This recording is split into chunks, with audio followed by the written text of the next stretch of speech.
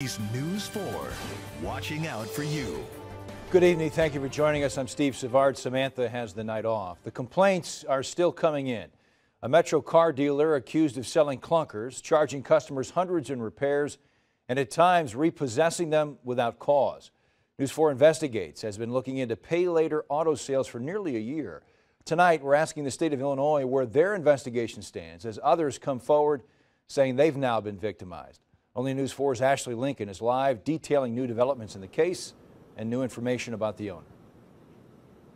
Well, Steve, I've been getting a number of complaints from customers who tell us that they feel that they've been taken advantage of by Pay Later. Now, we did check with the state of Illinois. They tell us that their investigation is still ongoing.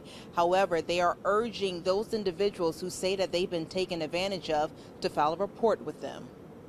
It broke down. Octavia Douglas is one of several customers who claim to have been conned by the owner of Pay Later Auto Sales, Stephen Foltz. I spent just $1,000. She says days after purchasing her car from the Cahokia dealership, it died. Could they do anything to fix it? They didn't even want to come pick it up. They was like, matter of fact, this car probably just going to be your problem. Dozens of Pay Later customers have called News 4 with similar stories, alleging the owners are selling defective vehicles, failing to offer refunds, refusing to fix repairs, and holding cars for ransom that were wrongly repossessed. This woman told News 4 her car was stolen by Pay Later employees after she spent thousands of her own money in repairs. They stole the car before the car notice due. Given News 4's investigation began almost a year ago, I asked again the Illinois Attorney General's office where their probe stands.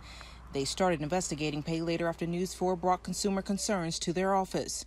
Right now, all they'll say is that they're asking new victims to come forward. I tried reaching out to Pay Later again over the phone and got this. When we first reported on these issues, the owner refused to speak with us. It's an office. We can't go in the office to speak to an owner? Yeah. Is there an owner that can speak to us? And last fall, Foltz refused to answer my questions over the phone. Are you saying you're not willing to answer any of my questions right now? They're trying to get in contact with the owners of Pay Later. Wednesday, I found relatives of Stephen Foltz owns a car dealership across the street from Pay Later. His family says they own several dealerships along Kemp Jackson Road, but they say Foltz is estranged from the family. They say since he took over Pay Later as owner, it's been downhill. I feel like they should be put out of business. Octavia Douglas, like many Pay Later victims, say they hope the state holds him accountable. I'm really hoping that they get held accountable for their actions. And we found a large number of the victims live here in Missouri. Now, we have looped in the Missouri Attorney General's office in this matter to see if they have any legal standing to investigate. A spokesperson tells me that they are